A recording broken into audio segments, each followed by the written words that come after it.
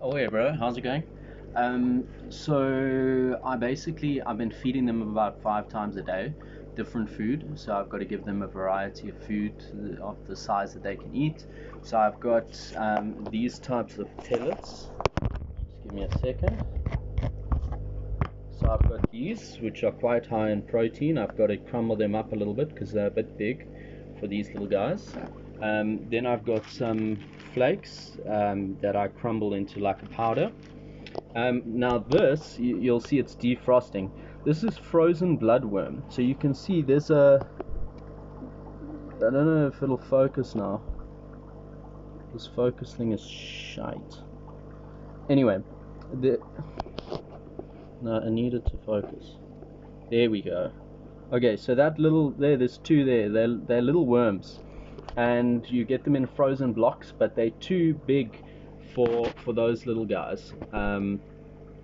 So I basically cut into smaller pieces so that they can digest it better. So I'm going to show you so you can see them feeding. So I'm going to set you up here for now.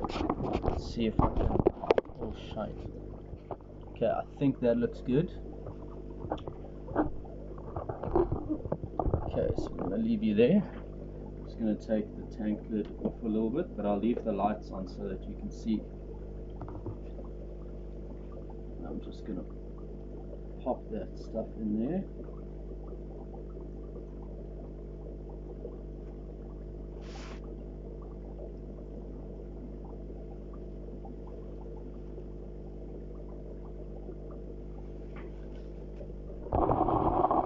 Okay, and the reason why I've got to now give them the frozen bloodworms is they like the live food.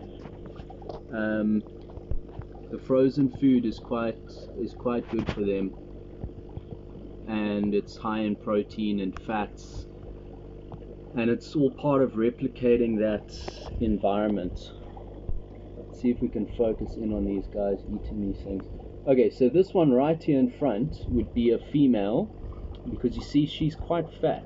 So the fat ones, that means she's holding eggs. So I've got to try and establish, I've got to get a male and a female. That's also why I feed quite a lot, because they need to know that there's enough food in the environment for them to actually spawn. And there's also got to be, so there's got to be a surplus of food. The water conditions also have to be perfect, because if they aren't, then their fry won't survive. So they instinctively know when their fry will survive or not, and that's why you've got to create perfect conditions in order for them to breed.